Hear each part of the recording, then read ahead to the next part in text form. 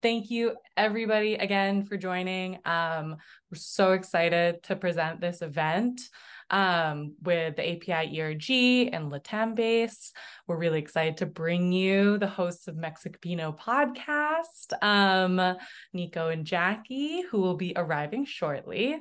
But before we get started, just want to share a little bit about like why we're doing this anyway. As Hispanic Heritage Month started September 15th. Filipino American Heritage Month started October 1st. And the intersection of those months, to me personally, has always felt really relevant. Growing up, my house, my dad spoke Spanish and Tagalog, and my mom did the same. I always felt more in touch with whenever there were the Asian club at my high school, or there was like a Latino club at my high school, because early 2000s, 90s, that isn't like PC, but those are the names of the clubs in my schools. And I always felt more at home, interestingly enough, in the Latino community. They felt like they embraced me a lot more, and I saw a lot more in common from the food, the language, the music, the family expectations, and just all of it all around. I personally never experienced, for better or worse, the like classic stereotype of Asian parents who are like on you about your grades and all that.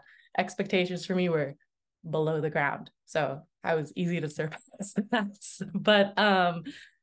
But yeah, so I don't know, I just always felt really at home in that community. And then the intersection and learning about how Spain colonized the Philippines for so long, and that was like the predominant definer of our culture for a long time, like that was really interesting. And so in college, one of my best friends and I, she's Dominican, I'm Filipino, of course, and we went around Boston.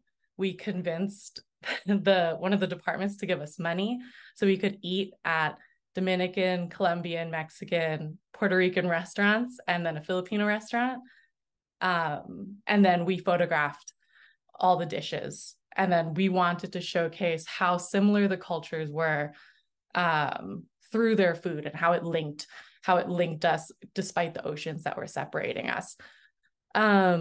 So just to like kill a little bit of time, I just want to share this is from a while ago. This is almost 10 years ago. So, I don't like a minute ago, but like these are dishes that when we photographed them and we laid them out and displayed them, people were like, are these Filipino? Are these Dominican? Are they like what is this? Like, why is adobo used so much in everything? And just it was a really cool experience to be able to do. So with that being said, we'd love to now talk through and give a little bit of background on some of on our lovely hosts here today.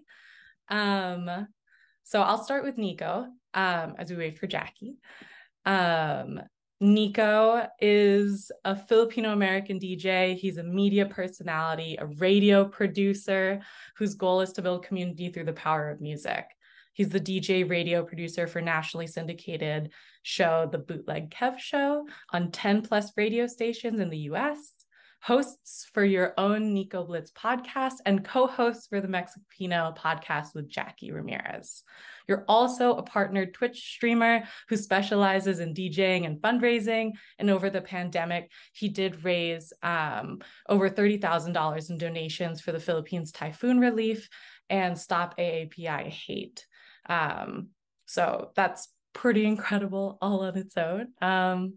But yes, hello, Nico, friend of Crunchbase, friend of Anthony. So we very excited to have you here. Yeah, thank you for having me. It's funny that you mentioned that because I haven't been on Twitch for a while, but during the pandemic, I think a lot of us were just trying to find purpose out of boredom.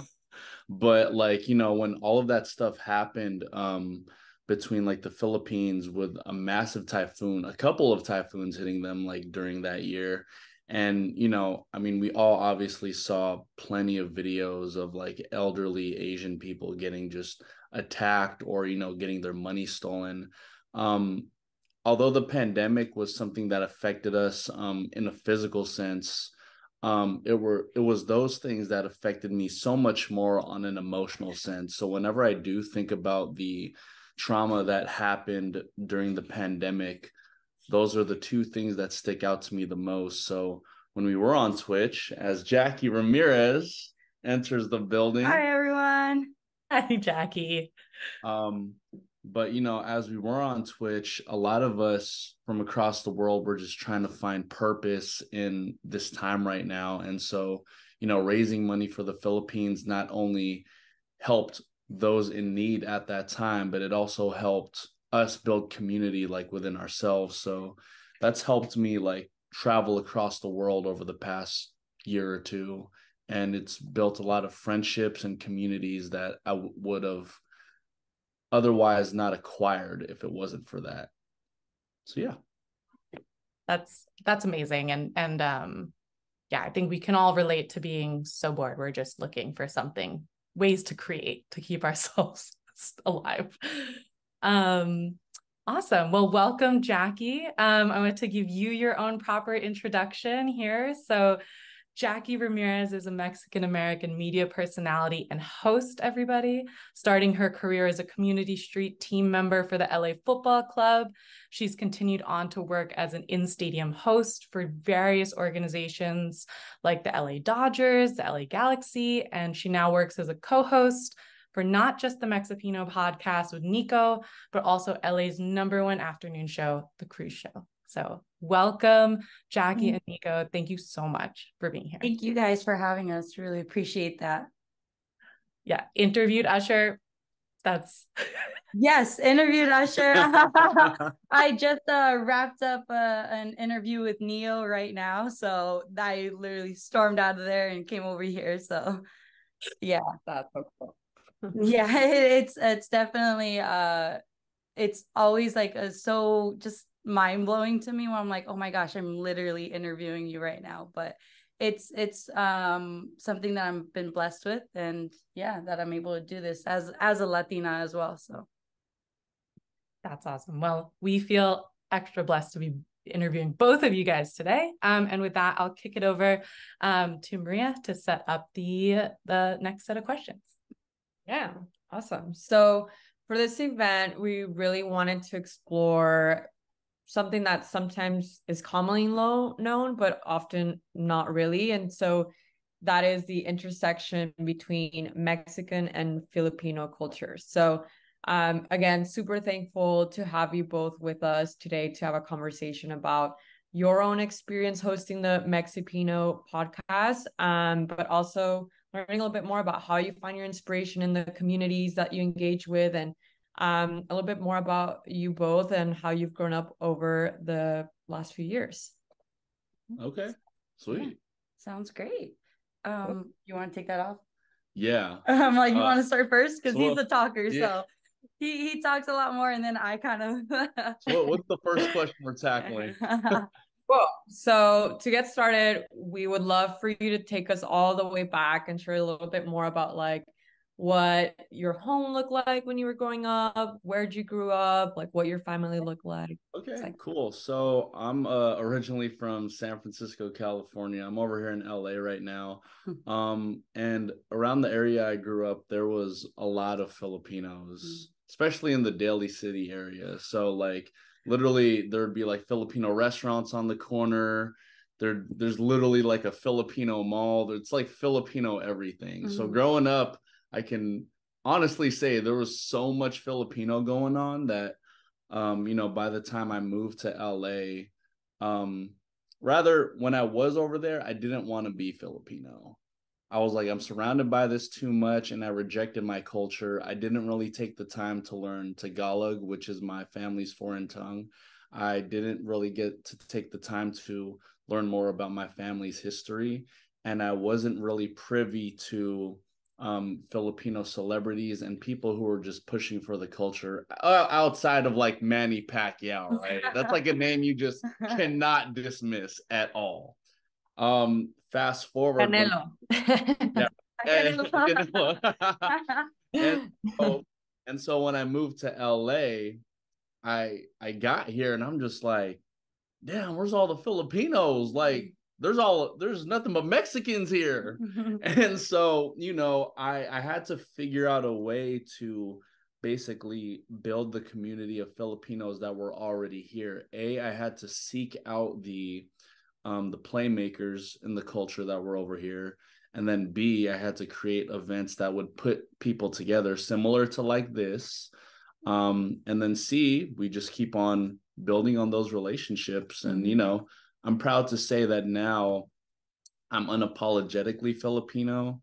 And like everything I do is just move with the idea that the Philippines is going to be like looking at everything that I do. And, just moving with purpose and hoping that people of Filipino descent can just take from what I'm currently doing.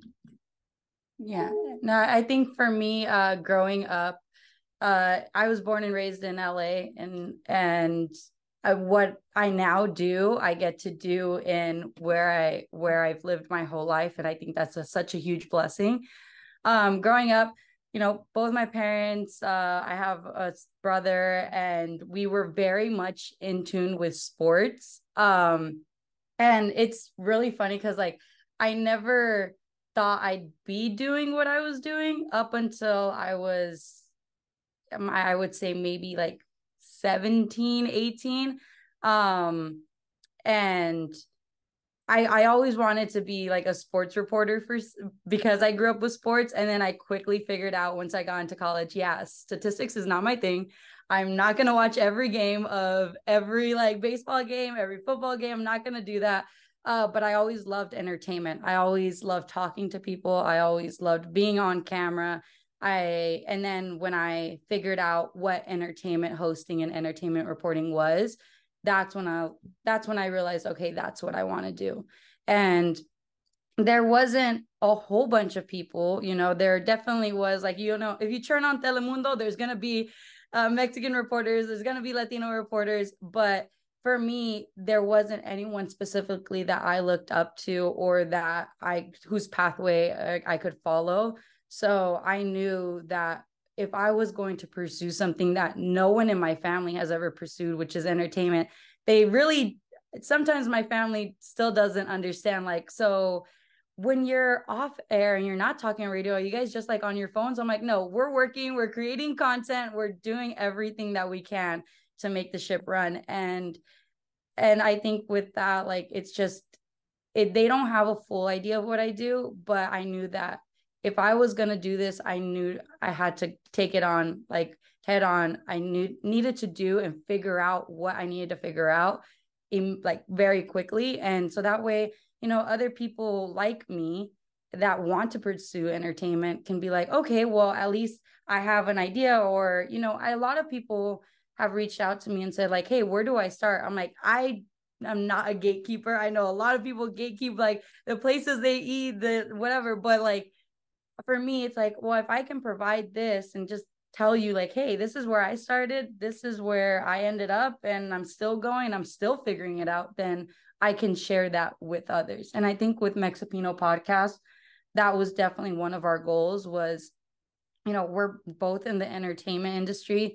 We're both the first people in our families to pursue something completely different than any of our families. And if there's people out there that don't even know what they want to do and even want to just see what it is that we kind of do, then Mexipino podcast allows that to be like, oh, hey, this is the inside of it. And this is what our journey was like. Yeah. Additionally, too, I do also want to say that, although Jackie and I are both pursuing careers in entertainment, we also do not dismiss anybody who wants to pursue a career that is either quote unquote traditional or untraditional, right? Yeah. So like, for Filipinos especially, we talk about like our parents want us to be nurses and doctors. And I think for like Mexican households, it's like, it's definitely like a lot of people turn out to be in law enforcement or a teacher, and that's definitely something that, you know,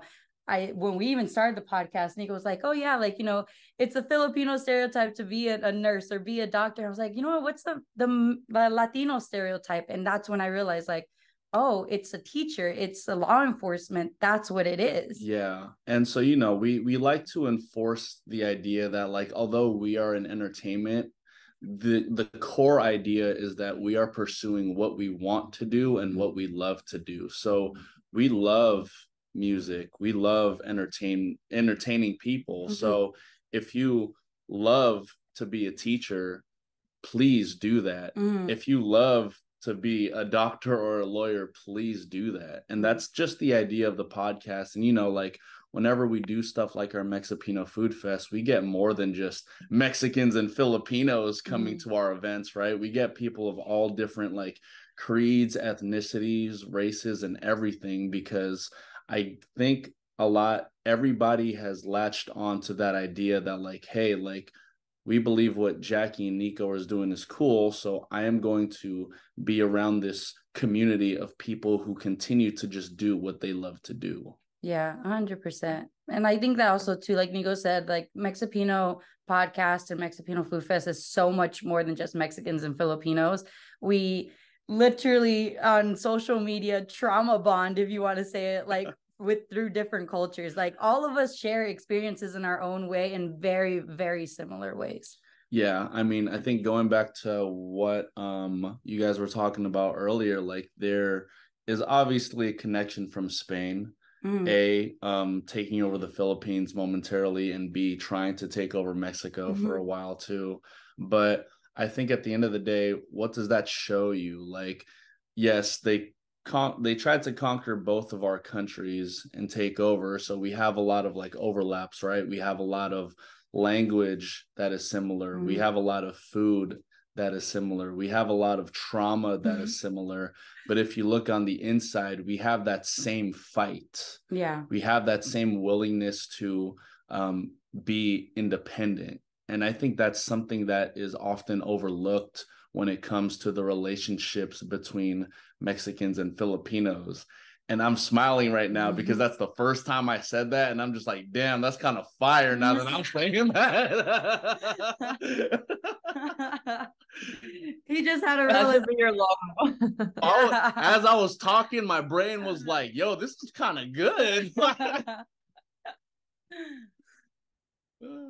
was super good. No, thank you so much for sharing. It's really great to see how you've been able to, you know, go out of the norm and be able to follow your passion. Do you have any advice for those who are in minority groups to pursue their dreams and you know, go for what they want to do despite maybe those norms that they have to, you know, follow?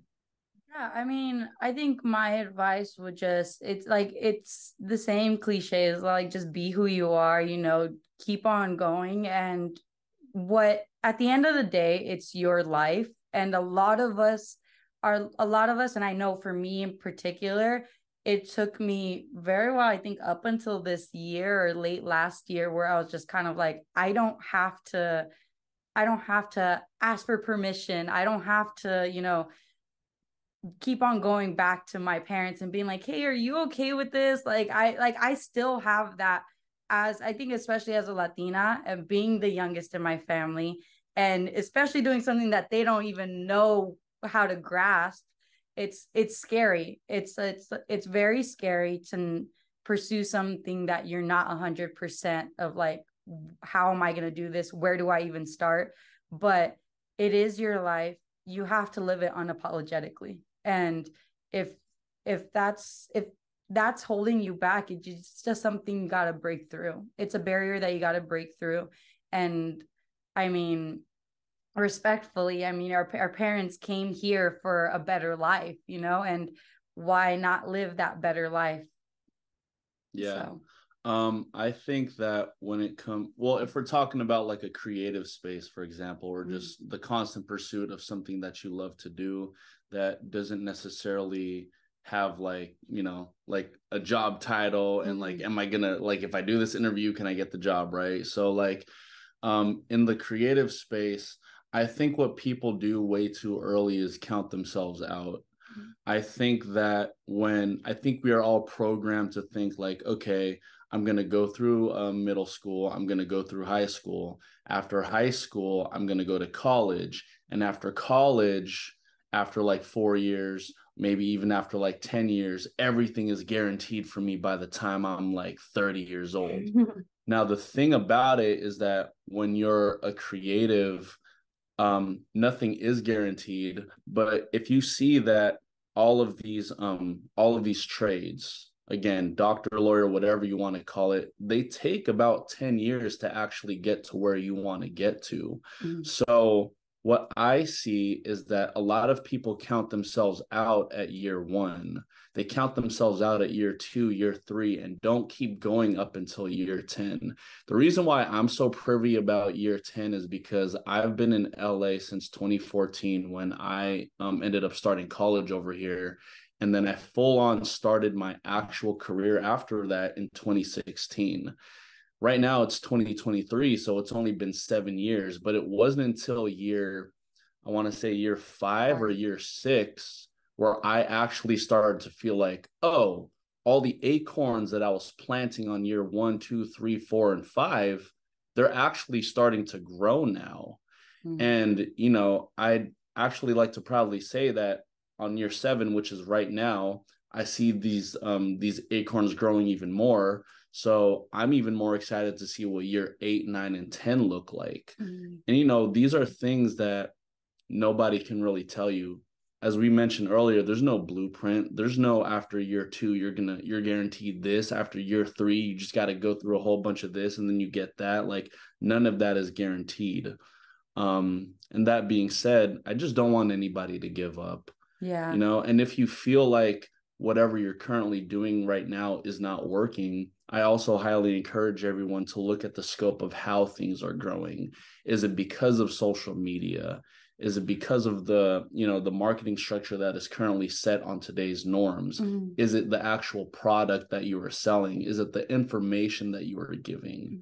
Are you taking an opportunity to like learn some information and share it with other people in a very constructed way and easy for them to digest? These are all these things that you have to ask yourself if you feel like things aren't working. But I guarantee you that if you keep on taking a stab at it, it's going to work eventually. Yeah. And I think too, like, I think this goes across all cultures. It's very embedded in us about stability, about financial stability, about, you know, you gotta be this, that, and you have to have all these, your ducks in a row in order for you to be successful, because this is what our parents embedded in us. And I've had this talk with Nico recently where, you know, my fear has always been like stability, has always been financial stability. And I don't enjoy my life if I always think that way, if I constantly have that in the back of my head. And it wasn't until I brought that up, I want to say maybe a month ago, that I started, you know, being like, okay, like, you know what, let's just do this. Let's just go do this. And I've been living a lot happier because not only am I doing what I love to do, I've pursued what I want to pursue, but I'm just happier. And that's, I think, you know, when I tell my parents, you know, this is what I'm doing, this, they know that I'm happy and that I'm okay. And that's all they really want. You know, that's all anyone wants in their life. Yeah, exactly. Yeah. Think that all of that I feel like resonates so much. I mean, for me personally, you can see in the chat for others. So that's amazing, especially the sentiment of never giving up, really, and see, you know, like you'll see the success at some point. So I love that. Now we'd love to talk a little bit more now about the Mexipino podcast particularly. So I'd love if you could walk us through kind of the journey of the pod from the moment you had the idea to your moment of feeling success for the first time. Well, I can start and then I'll pass it to you. Yeah, that's fine. Yeah. So like I've been podcasting since like 2016. So I was interviewing like every single artist you could think of. So I already had all the equipment. The pandemic hit. And then this was around the time Jackie and I started dating. Jackie told me like, hey, I've always wanted to do a podcast. Yeah. So Nico, during the pandemic, basically, obviously everything shut down. So Nico was on Twitch a lot, and he was DJing on Twitch. He did like a year, 365 days consecutively of DJing on Twitch. And yeah, it was a lot of that time. Like, we got to know people from across the world. We got to like share our opinions. People found out like, who we are as people through Twitch. And I've always wanted to do a podcast. I never wanted to do it alone because I was like, okay, I don't know how much of my opinions people are gonna like, and it's better to bounce ideas off of somebody else. So with Twitch, it was kind of like, hey, you know what, why don't we try a podcast together? And people like how much we bicker, how much we agree, how much we disagree. So why don't we just put that in podcast form? And he, like he said, he's been doing podcasting since 2016. So we were just like, okay. So we were trying to think of a name, and it literally was going through all these types of different names where I was just like, we're overthinking it too much. I think we should just go with Mexipino. We're literally Mexican, Filipino. I think that's what it is. And it's worked since then. And I think the point of like no return was like a clip that happened, and Jackie was talking about how Mexican moms usually react to their daughters. Oh, well, yeah. I was like, the clip that kind of like made us go viral at first was how I said, and I got a lot of really good heat for it and a really lot of bad heat for it, but how Mexican moms baby their sons. And so how true.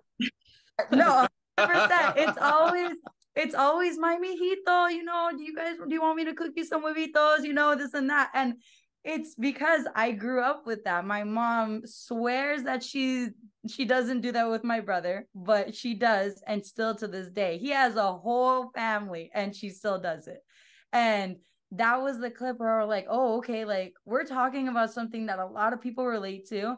A lot of people may disagree with it, but they're also probably the sons that get babied. So it's like, that was like, okay, all right, we got it. We got what we want out of this, and this is where we should go. And this is the pathway, because relatability is what a lot of people, gravitate towards. Exactly. We figured out that it's really the relatability aspect that hooks people to the podcast, right? So, and a lot of the times we're just talking about personal experiences, and these personal experiences, they resonate with people. Like, for example, when me and Jackie had went to Canada, we were trying to get a rental car, and then I saw that the lady working at the front desk was Filipino. And so I turned to Jackie. I was like, let me see if I can work some magic really quick. So I'm talking to her. And then next thing you know, I speak to her in Tagalog. She's like, are you Filipino? I said, yeah, of course. Siempre, diba? Just like giving her the sauce, right? And then next thing you know, she was like, hey, so I'm going to give you this car at this price. Do you want to upgrade? I'm like, how much is the upgrade? She was like, it's like $100 more. I'm like, I'm good. Don't worry about it. A couple minutes later, she's like, you know what? I'm just going to give you the upgrade for free. I said, oh my God, it worked. It really worked. And that, like, we put that clip out and people were just like, oh my gosh, like, that the Filipino card works, the Mexican card works. When someone figures out, oh, you're the same, I got you. It's like, it's stuff that like that. And I think another huge success that like we have and that we felt really that we were making an impact was the food fest, the Mexipino food fest. Like the first one that we did it in San Francisco. Yeah. And Midas was actually DJing. Yeah, Anthony was actually DJing. Yeah. And because he is Mexipino, so he's the target audience. He's the target. But it was just such a fulfilling moment for us. And then we were like, okay, first Mexipino fan, I'm sick. But that was such a fulfilling moment for us. And then I was like, okay, well, we did it in Nico's hometown. Now I want to do it in my hometown. And then we brought it to LA, and that was just oh my God. We were projecting what, I think 500? 500 Yeah, people. we were projecting 500 people, and we got 3,000 in one day. And that was like, okay, this is bigger than the both of us, and we need to figure out something quickly. And we brought on, for the next round of Mexipino Food Fest, we did a 2-day event. We were highlighting Mexican Independence Day. And then on the next day, we highlighted Filipino and Asian culture. And we brought on my brother and my sister-in-law and our team. And that right there was just the most fulfilling, like, okay, I can bring my family onto what I'm doing. They can see firsthand how things are working. And also too, all the families that come to Mexipino Food Fest, like, we realize that it's not the generation now, it's the generation that's coming that are Mexipino. A lot of people were like showing us their kids, like, oh my gosh, look, they're Mexipino. And I remember one time a lady just handed me her baby. She's like, this is my baby. I was like, oh, okay. Then she's like, yeah, she's Mexipino. I was like, okay, I'm holding a random person's baby, but this is like, but it was so fulfilling. It, like, just the community that it brings together. There's a family that has gone to our past 2 food fest that make their own shirts, and they're Mexipino, they're Guatemalan and Salvadorian. Yeah, I told them, as long as you guys ain't bootlegging it outside of the festival grounds, we're good to go. Yeah, but I noticed them because they wear their shirts. Like, the dad has in the back, like, Filipino by association, even though he's full Mexican. And then the kids they have all the flags on their the shirts that they are. And they're, like I said, Guatemalan, Salvadorian, Mexican, and Filipino. So it's like a plethora of cultures. But it's just always so fulfilling. I literally got chills talking about it because it makes me so happy to be able to do something like that. Yeah, one thing I want to re-highlight too that Jackie mentioned was the fact that we've been able to hire her brother and sister-in-law for these events. And I think the one thing that we never should overlook is always giving back to the people who care for us and giving back to our communities, right? So we give back to the people who care for us by giving them an opportunity to possibly leave the jobs that they currently have. Like, if this food fest, what we're projecting to do is about like 7 food fests next year. And so, it might be enough to, help them out in so many different ways. And, if the opportunity comes where we're able to hire more of our family members or more people who are just interested in what the brand represents, then, I mean, that would probably be one of the most fulfilling things that I could ever do in life, that we could probably ever do in life. Right. Yeah. And I think, like, with Nico, on a personal note, with like Nico, like, his sister loves to cook. Yeah. She is a phenomenal cook. And with the food fest, we told her, like, hey, you have a home at the food fest. If you want to start up your business at the food fest, do it. Like, we want you to succeed in this way. And, like, again, it just reiterates that that's aside from, the, like, what we can do with the podcast and bringing all these cultures together, which is one of our, main successes. Our another main success is being able to do this for our families. Yeah. Where the impact hits a lot more deeper than just attending. So. Yeah. That's amazing. And really inspiring. So thank you so much for sharing that as well. Speaking of kind of bringing on folks to your team, how do you decide when is the right time to do that? Is it based on like demand? Like, oh man, like so many people are showing up, like we need help. Or are there other factors that play into that? I mean, I had a bun like about a week ago. Probably next week I'm going to shave off my head. So when the stress levels get there, you know what I mean? That's when I'm like, we got to get more people on this. Yeah, no, I think definitely for like, when it came to my brother and my sister-in-law, it was a no-brainer. My sister-in-law, like, she has a degree in child development and that's what she's always wanted to do in life. But I also know she has a passion for event planning. I know that you know, she's a very creative person. When we have family parties, she's out there doing all the like the balloon art. She's out there doing the centerpieces by hand. I'm like, I know what this is what she wants to do. So for us, it was a no-brainer. Like, okay, they have a passion for it. And also we were projected 500 people. We got 3,000. We need help. Yeah. We need help. And exactly. And I mean, that's really how it goes. And like Nico said, if someone like, you know, expresses interest in what Mexipino actually is as a collective, then, you know, we're always open to it. You know, yeah, we exactly.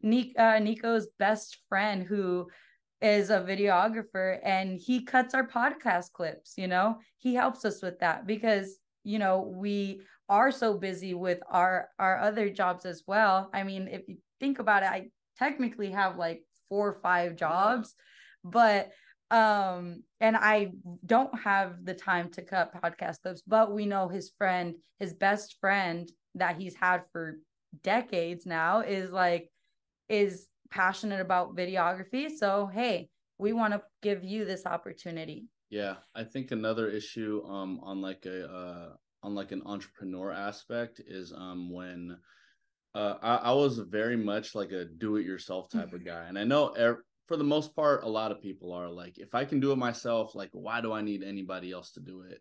But you know, just between any book I've read, that's a lie, I've never read any books, but between like any social media clips that I've seen, right, a lot of the like millionaires and CEOs talk about like, well, if somebody else can do something better for you, that's your opportunity to hire someone.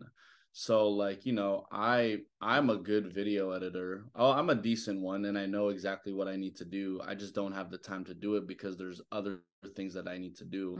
I would like to send out millions, and I know how to send out millions and zillions of emails to like vendors, and I know how to market. But if there's somebody who is better at doing that, then I would rather they do it, not for my sake, but for the brand's sake.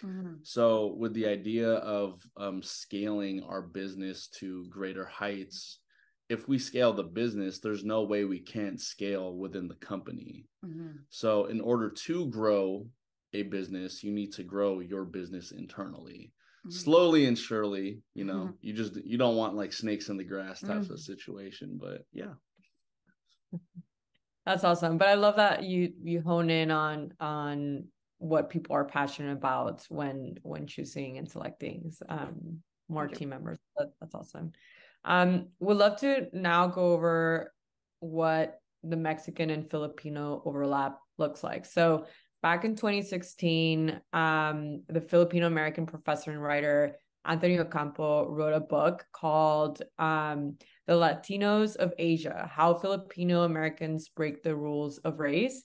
And so in this book, he states that due to the legacy of Spanish colonialism in the Philippines, this meant that Filipinos share a lot more of the cultural characteristics that Latinos have. So things like religion, last names, language, food. And so with this cultural overlap, wanted to see how both of you in your podcast are able to nurture this and help inform or inspire others on these cultural characteristics that are similar.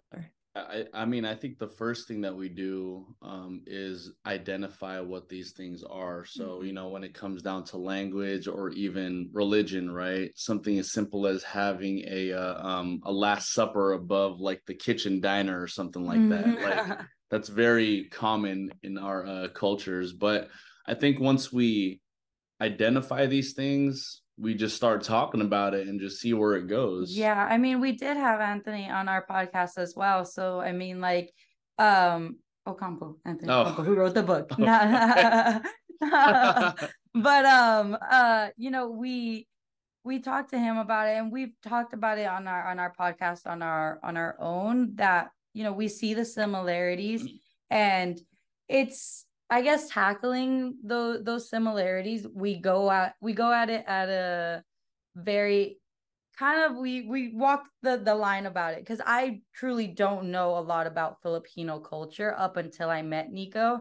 And I'm like, okay, well, what about this? If I ask him a certain thing about like culture, or we have, us Mexicans have quinceañeras, they have debuts, like it's like, okay, so because we're in a relationship and because we want kids, it's like, okay, well, are we going with the quinceañera or are they going with the debut? Because we're not doing both. They cost hella money. I know, like, they ain't about to have a luxurious 15-year-old birthday than an 18-year-old birthday. You picking one. Yeah, no, and it's just finding that, like, the similarities, the what works, what doesn't, and also breaking the cycles of, maybe that's not something we want to do. We share it in our cultures, but we don't really believe in that. So why don't we just not use it when it's our turn, when we have our kids, when we have the next generation? It's like we want to break cycles, and we also want to continue certain cycles.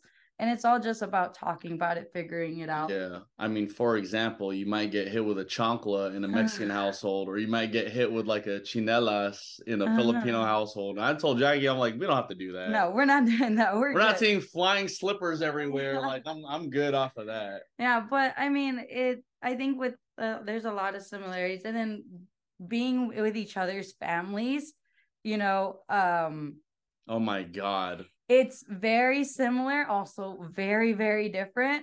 Yeah. I mean, we've learned, you learn that both cultures are loud as hell. Are very, very loud. And everyone's just trying to get the conversation over the next person. It's like, can everyone please just lower your tone just a little bit so I can get some peace? Everyone's talking over each other, and it's like, okay, we've learned that that's obviously like a similar thing, and there's much more deep-rooted similarities, like you said, with last names, with religion, and everything. The aunties talking in the corner, all talking smack. Yeah, you know what I mean? That we happens. all have that one table at the family parties where they're doing cheese man, but it's something that we navigate through, and as we share these similarities and personal experiences on our podcast, a lot of people reach out saying, hey, I understand that. And I think something that I talked about recently, which I hit home with a lot of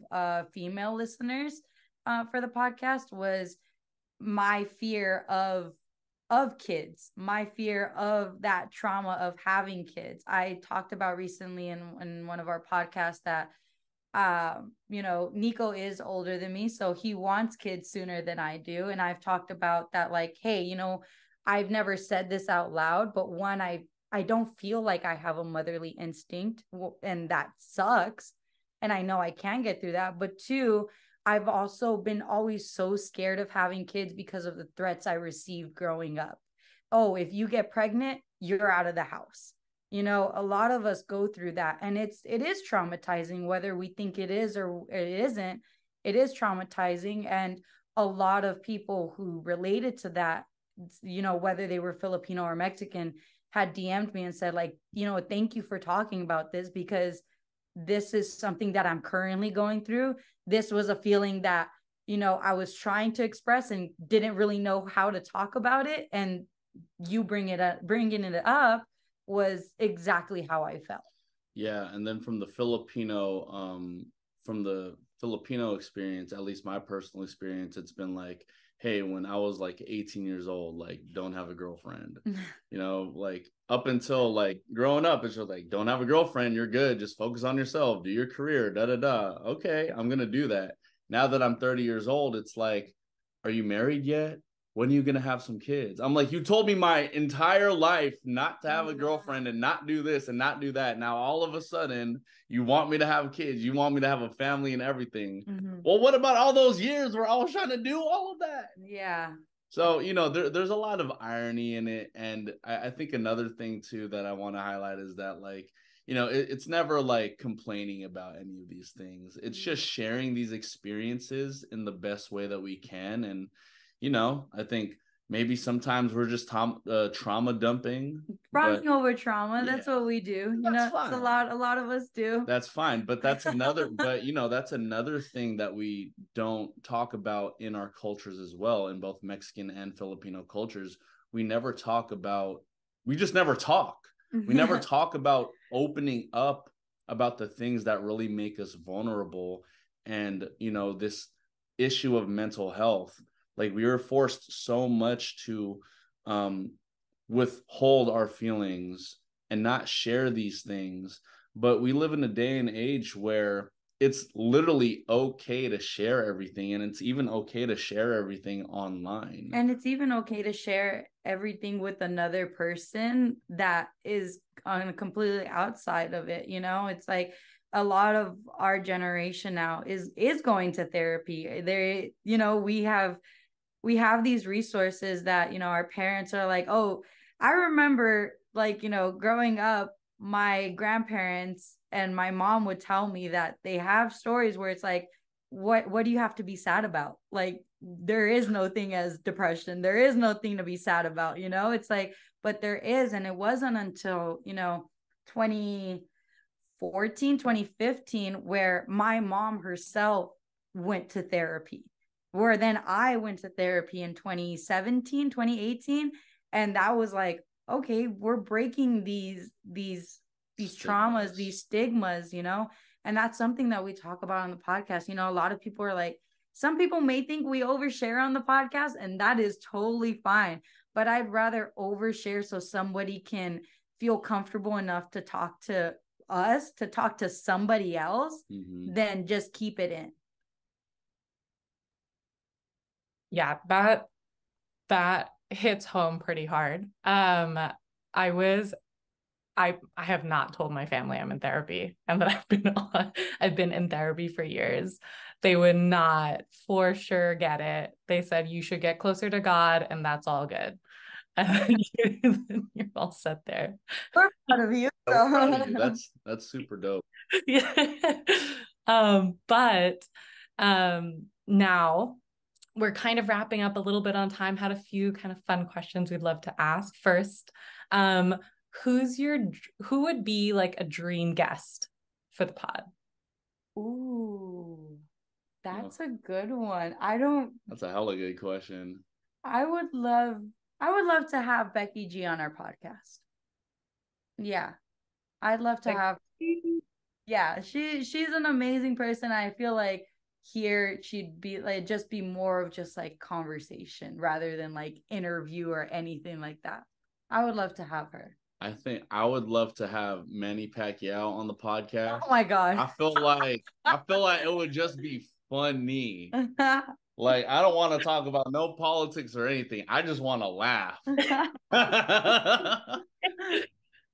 both have clearly different ways of thinking. I want to ask him what he thought about that Drake video that keeps going viral every single Filipino American History Month. That's hilarious. That's amazing. I was going to say, you could also have Drake on as Manny Pacquiao during the interview at the same time. Brilliant. I mean, if Crunchbase wants to set it up, we're gonna post. We will go there. Amazing. And then I believe we have an audience question from Anthony. You guys. Well, hello, Nico and Jackie. Huge fans of the podcast, by the way. Jackie, these are great. I watch them all the time. Nico, you're an amazing DJ. Hopefully, we can collaborate one day. But my question for you both is, because you do have so much involved in your personal life and all your your side passions and everything like that. What would you say is the hardest part about balancing the podcast with all of that, with DJing, with interviewing, with radio? Like, how do you navigate all that? You know what? Recently, and I'll just open up about this here. So it's funny that Natalie brought up the radio stuff. I actually had to just let go of that a couple days ago, simply because, as time goes on, you understand like what your real priorities are. or rather your priorities evolve that much more. And I've come to realize like, hey, I find myself slacking in one area, and I really can't do that, especially when it's attached to somebody else's name. So I'm going to have to let go of that so I can open up my time and be more available, for everything else that I got to do. Additionally, too, Jackie and I are in a relationship, which most people would not get into a business with their partner. There's very few, like Beyonce and Jay-Z, for example. But, at the same time, like letting go of other things that are no longer as important in my life is important for me, because I need to make room for the things that are much more important to me, i.e. our relationship, i.e. the podcast, and everything else that we got going on. Yeah, I think for me, Nico knows this, I procrastinate a lot. I struggle to find balance most of the time. I'm getting better at it, but it does come with letting certain things go. It does, I do, like I mentioned earlier, I have like 4 or 5 jobs as an entertainment host. You're constantly wanting to go every which way and being pulled so many different directions. And I've had to sit down with myself, especially these past couple months, and realize, okay, next year, what is it that I want? What is it that I have time for? And what is that I can share, too. A lot of our personal life is out there, out in the open. So I have dialed back a lot on sharing on my personal life, especially on radio, because a lot of people will go in and tell you their opinions about your personal life. And it's made me realize, okay, I need to step back from that. I need to let, certain jobs go. And because what I really am passionate about is what we have built and what we are continuing to grow. And Mexipino, I know, is more than just Mexican and Filipino. It's so many different cultures. It's families. It's, so much more. It's different cultures that we know can have a safe space. And we have so many plans for it. I mean, hopefully in the future, we can have the Mexipino scholarship. That's a goal for us. Yeah, that's something that we really want to do. It's something I brought up to Jackie. And this I guess now that we're talking about it, like this scholarship idea is basically we want to give money to someone of either Mexican or Filipino descent or Mexipino descent who is looking to be in the creative field. And that's the first time we spoke about that publicly. Yeah. So it's something that we're working on. Hopefully we can get that going next year. So yeah, that's just, it's all about letting things go, being okay with letting them go, and knowing that your priorities are shifting because you're growing as a person yourself. Yeah. And yeah. That's amazing. I love all of that. Thank you so much for sharing that. We are just about at time. So I wanted to thank you again for joining us today and sharing your experiences. But before we let you go, is there anything else? You mentioned the scholarship. Are there any other ways that you'd like to share with us that we can keep supporting you guys and the Mexipino brand overall? I don't know. I just on social media at Mexipino Podcast, at Mexipino Food Fest. We're always open to collaborating. So we thank you guys for this opportunity. We really do. I mean, it's been quite an adventure. I mean, this year, this was the first time I've been doing a lot of things during Hispanic Heritage Month. So, and it's made me very proud.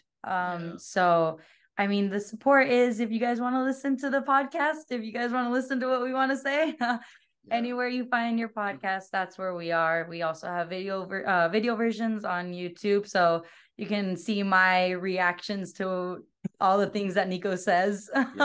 And also too, thank you so much for inviting us to this, because I think support isn't always like giving, but you know, in this particular case, it is still giving too, because you gave us an opportunity to speak not only to you but to everybody over here at Crunchbase. And you know, just this is a really great opportunity, and I know Jackie and I really appreciate it. And this, in so many ways, is a level of support that we cannot thank you guys at Crunchbase enough for.